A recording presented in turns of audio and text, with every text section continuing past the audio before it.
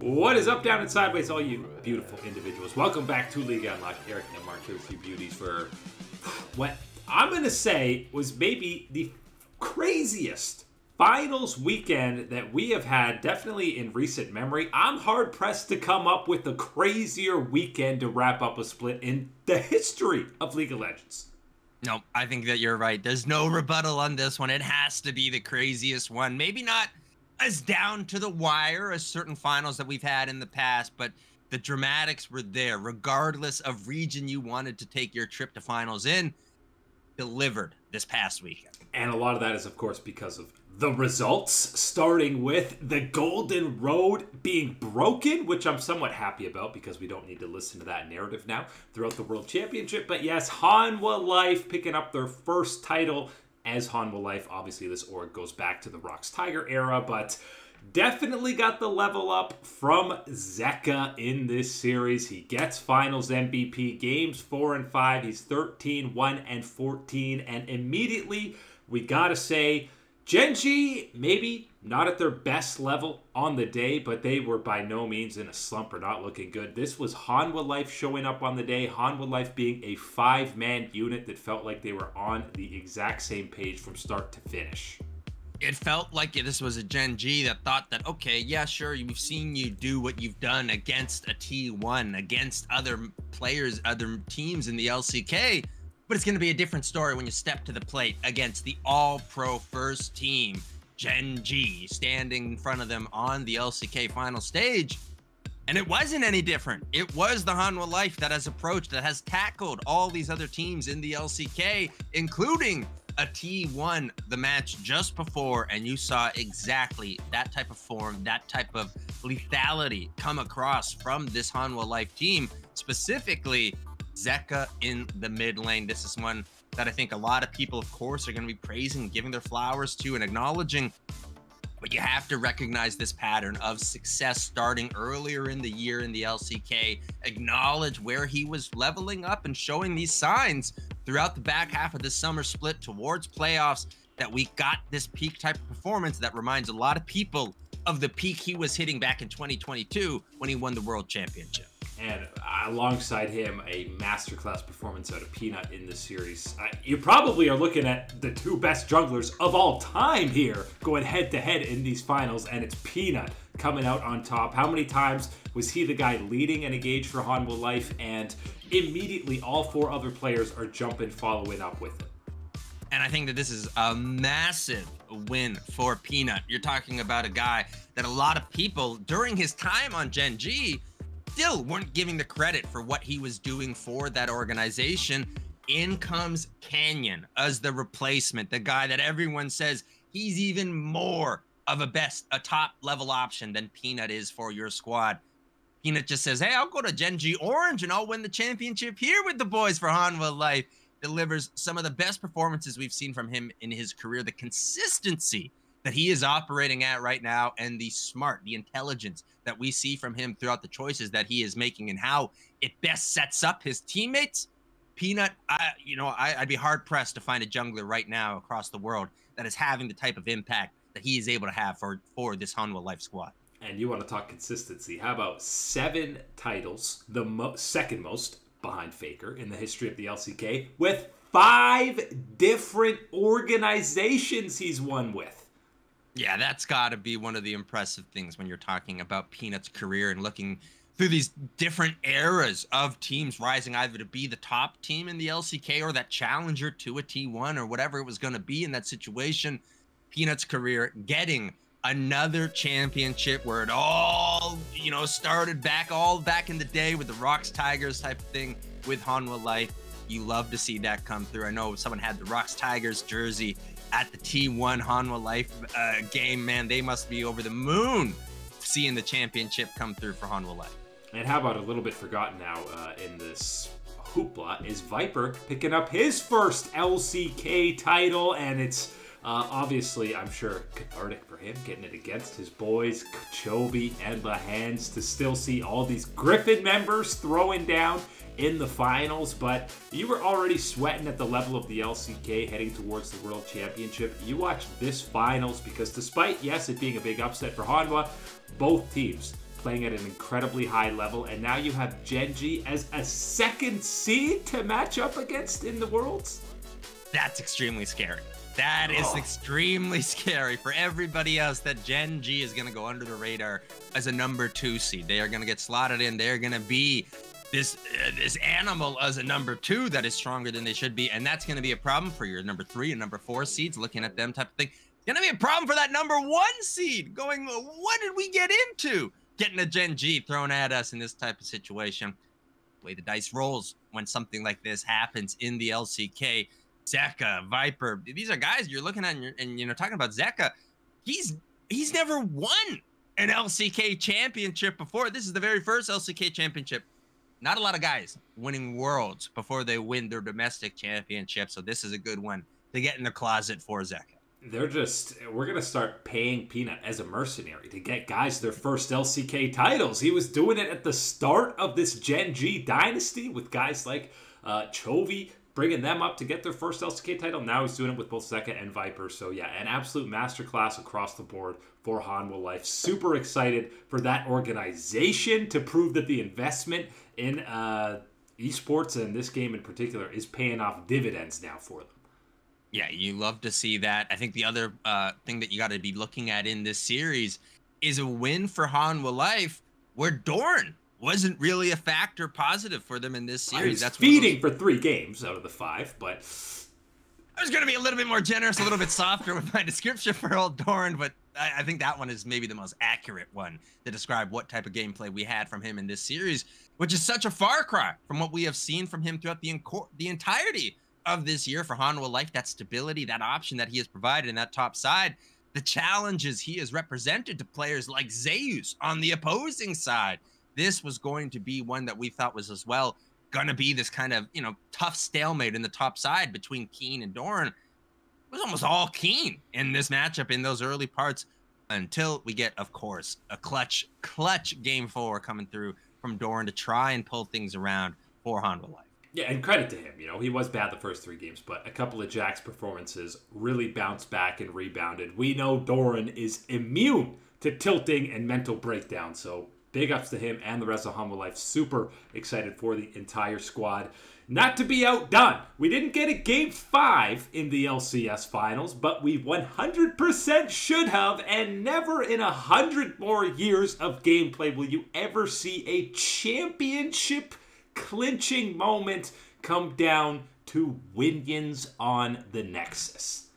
The absolute peak of LCS cinema is Winions for the finals. Holy moly. FlyQuest and Team Liquid, Game 4. Yes, we're talking about the ending that was supposed to send us to Silver Scrapes in the LCS. That was, you know, FlyQuest going for it all. Master talking about, oh man, I've just made a huge mistake diving in to this Team Liquid comp to try and get the stop. We're going to Game 5 off of a massive mistake from FlyQuest. Wait a minute. It's the Winions in the base, Super Minions. This is one where it's a brutal mistake.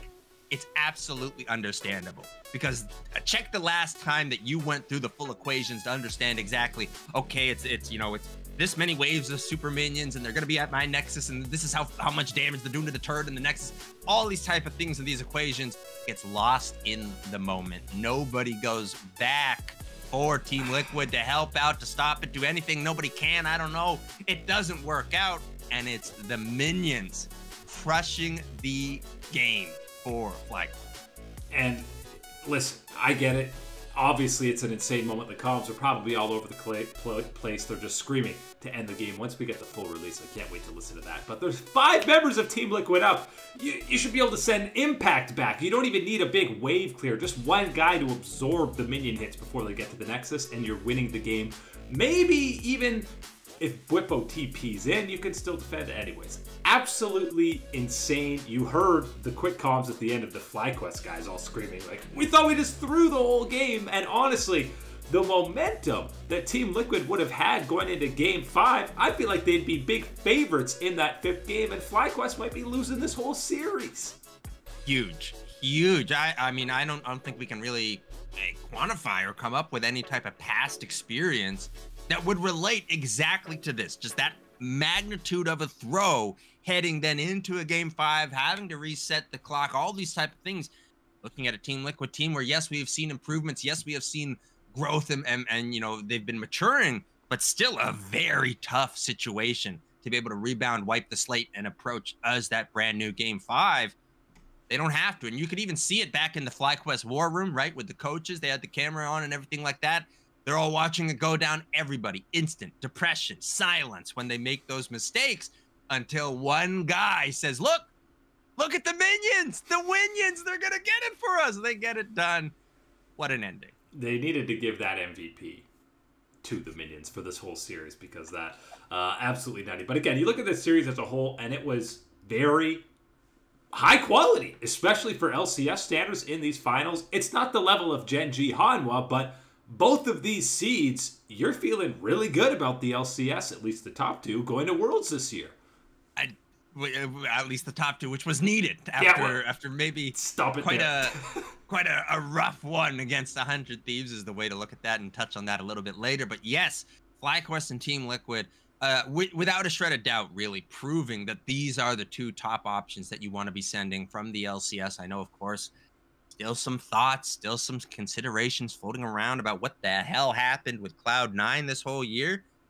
That's a story for another day, man. You can focus all your attention on Team Liquid and FlyQuest right now as they're moving towards our international event to end the year.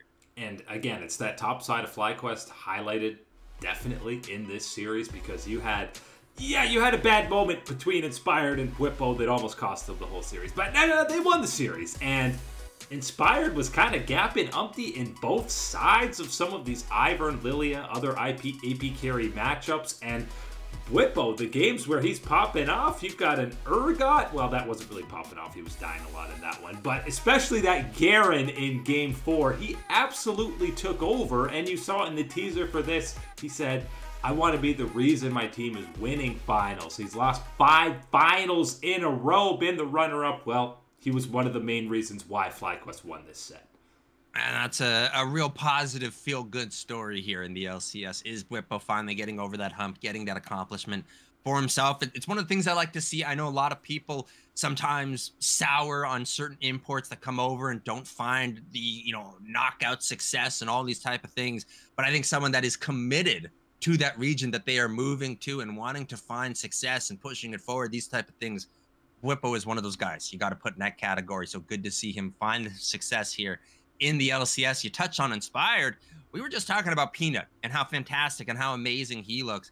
Inspired's probably, one of those next up, or at least the closest next up that a Western jungler is at right now, the way that he has been playing. I think one of the key things that he has shown, regardless of meta, doesn't matter, AD, AP, whatever you want, tanks, carry, he'll play it all and he'll make it work for this FlyQuest team. That is one of the biggest things that I think that he brings to the Rift. One of the ones that I don't think is acknowledged enough by his haters, what he is able to do positively for this team.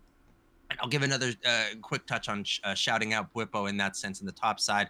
I like his ability to sense out things in the game. He can get that feeling where everyone else might say, okay, the numbers tell me this, or they tell me that type of thing.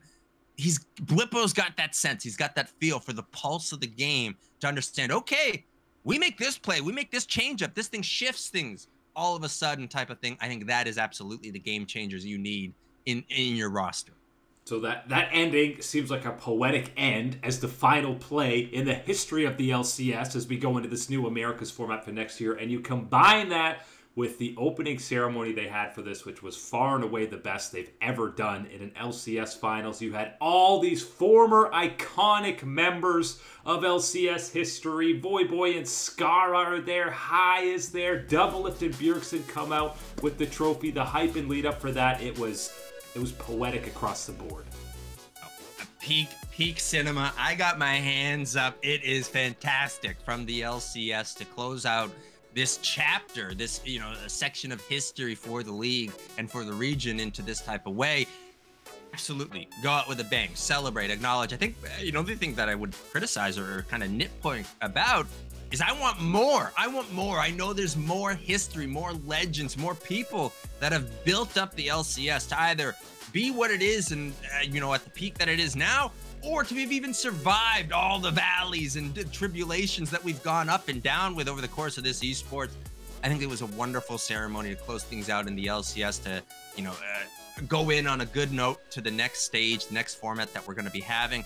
Also give a quick shout out to the CB LOL. They did kind of a similar type of thing where they went all out for their finals presentation, you know, having, you know, the walkthrough with the trophy and everything like that, leading through the fans. It was great. I'm hopeful. I know a lot of people, there are some people that are still negative about this type of move into the future, but closing this chapter like this and moving into that next stage, I think is a good thing for League of Legends. You should be feeling excitement for this new format, even though it feels a little sad to say goodbye to that whole nostalgic era. I think the future is very bright for both CBLOL and the LCS post-merger.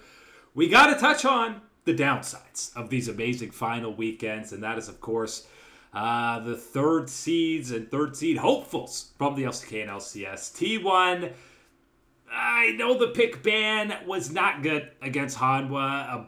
Just went with Ziggs and went opposite Smolder the entire series, and those were the weak points. But how are we feeling about T1 headed into Gauntlet now? They still have 2 opportunities. Even if they lose to D+, they can still beat KT or FearX as that 4th seed, but not at an all-time high in terms of confidence in them.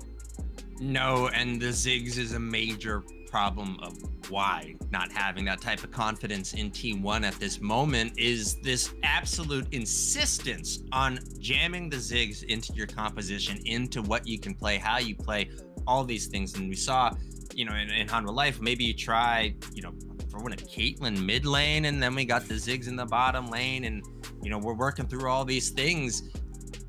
Maybe you try the Ziggs mid lane even, or whatever. I don't even know what was going on, but really ban Ziggs. Just ignore it all. You're not going to need to play it for Worlds. It's going to be so nerfed. Just ban it until then. That was my answer, is I just actually want them to ban it in the first place, remove it from the game, not having to worry about, okay, we got to adapt, we got to change these type of things, we got to prepare. None of that. Ziggs isn't here, and you can use that. I think one of the other things to identify that went wrong for T1 against Hanwha Life is a very high priority on banning out Peanut, which that's not necessarily wrong, but in doing that, you're taking away a lot of the options for someone like Owner as well on your own team. Maybe we slot one of those bans in for Ziggs and say, okay, the Vi, the Maokai, the Ivern, whatever we're having banned away, now we can roll that for someone like Owner. Now there's a different opportunity for us in the jungle, and I think that is one of the paths that T1 needs to explore if they're gonna get by a D+ Kia. And yes, let's get that straight, get by a D+ Kia, because this has been a D+ Kia that's been down here for a couple days more, a week more or so, has had that preparation, and more so that preparation of seeing T1 continue to struggle with that Ziggs pick, against that Ziggs pick, the Smolder pick as well from Hanwha Life. You have seen all that. You have got the ammunition that you need to take on the big dragon in T1. The question is, T1, is that dragon prepared for the matchup against D+ Kia? And if that one doesn't go, are you even confident in a matchup against KT or FearX at the bottom of the table for that 4th spot and final spot for Worlds from the LCK? It was mildly infuriating seeing Zeus play Zeri, Faker's playing Caitlyn, and I'm stuck watching Guma on Ziggs for an entire series on these picks that we've seen him completely take games over on the guy who's been the most consistent and best player for you all year. Get him off of Ziggs in these matchups in the Gauntlet, because we need to be seeing T1 at Worlds. Doesn't matter what seed they are. We know they can turn it on when the World Championship rolls around. I'm less sure that 100 Thieves can turn it on as the World Championship rolls around, because all the hype, all the momentum from that Cloud9 upset, and they get completely smashed by FlyQuest, and that's, you know, it's half you're going, how did Cloud9 lose to this? Were they that bad on the day? But then you see the level FlyQuest was at against Team Liquid in the finals, and you go, okay, there's just a huge gap between the 3rd seed in the LCS and the top 2. Yeah, I think it's one of those ones where it's almost both answers are correct there. I think Cloud9 was that bad on the day, and I think flat out, yes, there is that big of a gap between what should be that top tier of the LCS and where, in a perfect world, 100 Thieves would find themselves from the summer split and where things would finish out. We're not in one of those. And they are finding themselves in that third spot and heading to Worlds, going into that play-in type of situation, which I think a lot of people acknowledge is the right spot for a team like this if they're going to be having an opportunity to go to Worlds and what they can learn, the experience, all these type of things. Does that leave you still unconcerned about what they're going to do and how they're going to respond to these experiences and events that are going to happen at Worlds? No, that does not ease any of that type of concern one little bit. And yes, getting blasted the way they did by FlyQuest, certainly a team that has had their own questions when you think about it internationally. It brings even more doubts for the LCS. How about now you're going to get a Sniper versus Summit matchup in the play-in stage. Holding the honor of the LCS is the rookie against the guy who was basically an MVP of the league a few years ago. You gotta do the Ziggs hover for us, man. That's the key. That's how you knock him off his game. He's gonna be thinking it's APA on the other side, and then you bust out the General Sniper Renekton up in the top side. He's gonna see this guy doing Fortnite dances on the roof. No. What is this guy? Yeah, but look, I'm excited for that matchup. This is one of those ones where I think 100 Thieves are in for more than they're expecting when you're looking at a side like Rainbow Seven and what Summit has for him in the top side. And at the same time, they've got more firepower than I think a lot of people are going to respect from the LCS, are going to respect from the unexpected LCS seed to go, oh, you're not a Cloud9, whatever. You're going to be, we're going to blow right through you. I don't think that's going to be the case. I think absolutely 100 Thieves should show up despite what we saw from them in their match against FlyQuest this past weekend. Yeah, and people doing VOD review from that series are going to say, why is this team going to Worlds? And they're going to have maybe the biggest underdog status that an LCS team, always having an underdog status, but bigger for them than it has been in years past. So still think they're going to show up and perform well at the play-in stage, but obviously did not end things well in playoffs. But either way, absolutely insane weekend of finals as we finally start looking towards that full preview of the World Championship. But that is it today for League Unlock. Eric and Mark here with you. Wonderful individuals. Thanks for watching, and we'll catch you on that flippity flip.